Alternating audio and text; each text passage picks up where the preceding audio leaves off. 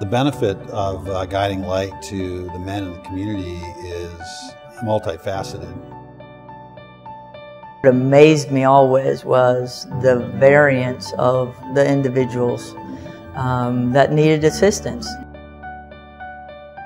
I think about the changes in people's lives. It changed me, as I might have changed someone else's life.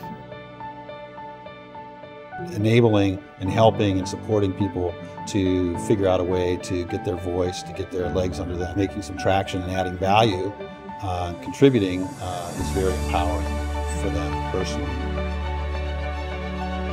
You know, that could be your neighbor, that could have been your teacher in college.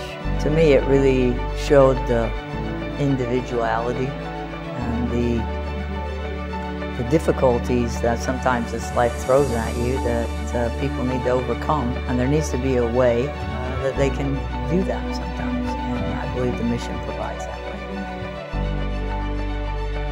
way. So if you want to bury your money in the ground, don't give it to Guiding Light, because Guiding Light is going to use that money and to seek to bring about change in people's lives. And it's an exciting place to be a donor. We hope that everyone becomes a spark. And I personally believe everyone is a spark, whether they realize they're a spark for Guiding Light Mission or not. And the kind of sparks that we want to see fly into the community, into the world that we live in are sparks of light, God's light shining through us.